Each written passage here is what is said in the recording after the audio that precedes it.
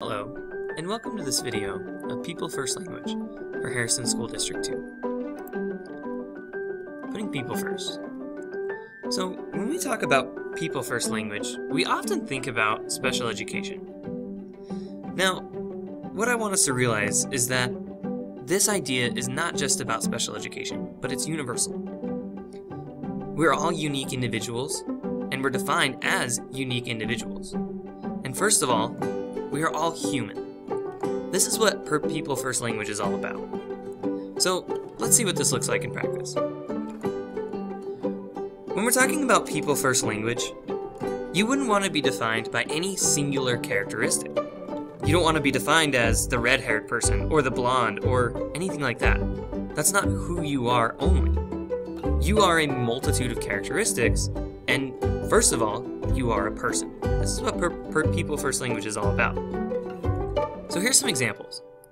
Instead of saying, oh, that's an autistic person, or a disabled person, or a dyslexic person, or a hearing disabled person, or a blind person, all of these are defining the person by the singular characteristic.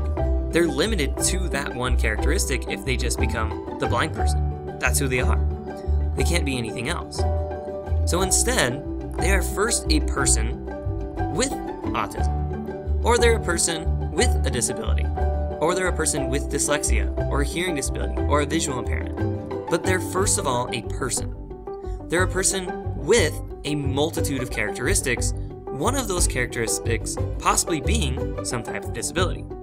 But again, that does not define who they are. They're not defined by their disability. So how do we define a person?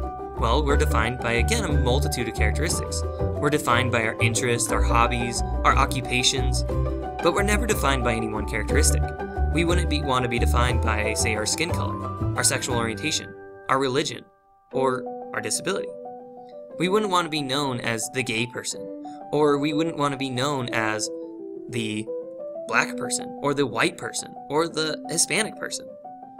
We want to be known by our multitude of characteristics, and ultimately, we're defined by our actions as unique individuals. So when we talk about Person First Language, remember that words have power. Language shapes our perceptions and our reality. When we think that somebody is the blind person, that's what they become. They are, in our minds, defined as the blind person, not as a person who is blind or who has visual impairment. We're not defined by our disabilities or any other singular characteristic. We're defined by our character. I hope this video has been helpful, and remember that we are people first.